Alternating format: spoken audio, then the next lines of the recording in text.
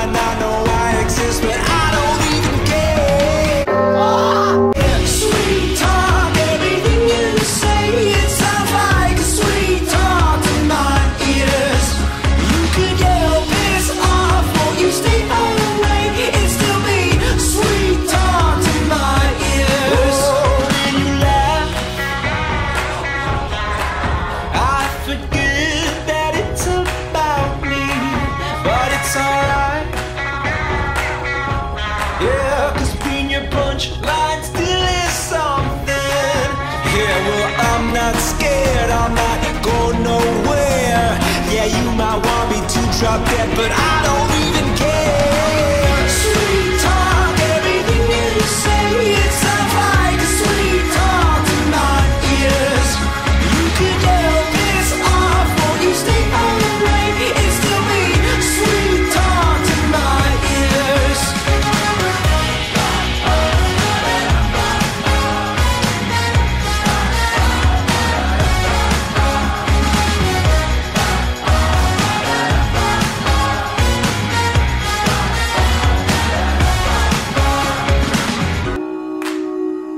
You stay away, it sounds like ooh to my ears.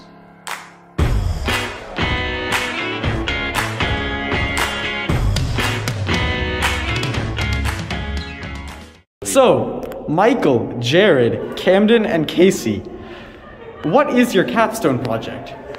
We are trying to improve an existing system known as the RoadNar. It basically maps out roads and attempts to send auto data to fix them. What has been the most challenging part of this? Coming up with a unique idea. So, Irv, Guillerme, Justin, what is your capstone project? We made a pouch out of water that goes into a football helmet, and that football helmet goes onto a player, and the water hydrates said player during the game when they cannot go to the sideline to get water. Awesome. What has been the most challenging part of this project? The last Going 10 through it minutes, right now. Honestly, trying to get the water pouch in the helmet. Like, the water pouch is leaking, and there's some on my leg still, and in his mouth, and So, Hannah, Ava, McKenna, Caitlin, and Rylan, what is your capstone project? So our capstone project addresses food insecurities and food deserts across the world via hydroponics. So, what has been the most challenging part of developing this?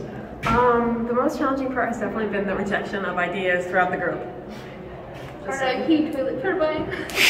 So, hi guys, what was your capstone project? So for our capstone project, we used compost and harnessed the heat from it to turn it into electricity for communities in need of electricity. And how is it helping the community?